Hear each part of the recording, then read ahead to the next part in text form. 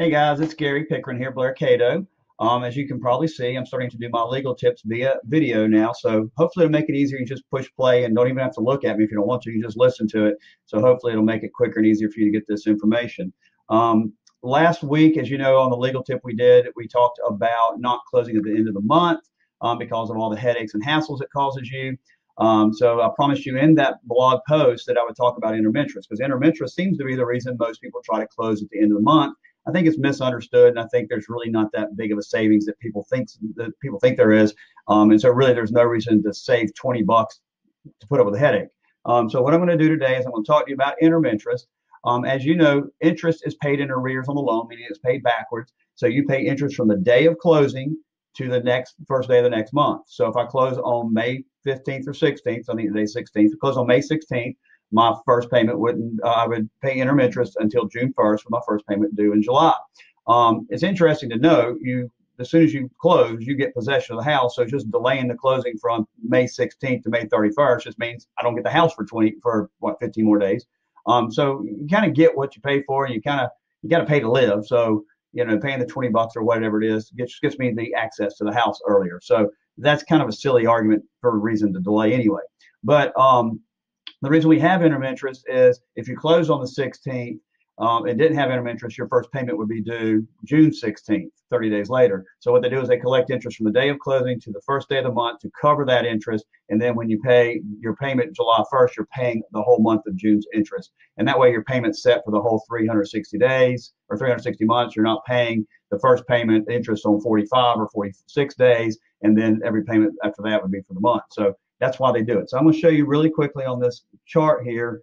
I think I already had it up right here. Interim interest, assuming you want to try to close at the end of May, and we had a $150,000 loan, even at 5%, which is, I think, a little bit above what most people are closing at now, your interest is about $20 a day. So it's really not that big of a savings to push the closing to the last day of the month. So let me give you an example here.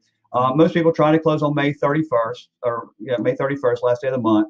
And if you close the last day of the month, you pay 1 day of interim interest. Your first payment is going to be due July 31st, or excuse me, July 1st, and you're going to get possession of the house on May 31st. If you pushed it back just 1 day and close on May 30, when it's not so busy, your client's going to pay 2 days of interim interest, and guess what? Their payment's still due on July 1st. It costs them an additional $20.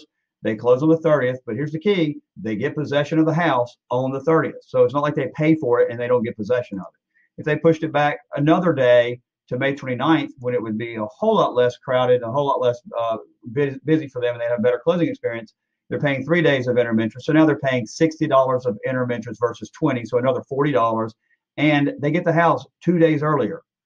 Payment's still due on July 1st. Now, if you're really concerned about somebody not having enough money to close, I would argue if they don't have $20, they probably don't need to buy a house, first of all. But even assuming they still want to buy the house and they only have $20, June 1st would even be a better day for you to close, because here you pay 0 days of interim interest and your first payment is due July 1st. If you close on July 2nd, you actually get a credit back. And what this means is instead of your client paying $20.83 of interim interest for closing on the 31st, they would actually get a credit of $20.83 to close on June 2nd for the day they didn't have the loan, and their payment still is due July 1st.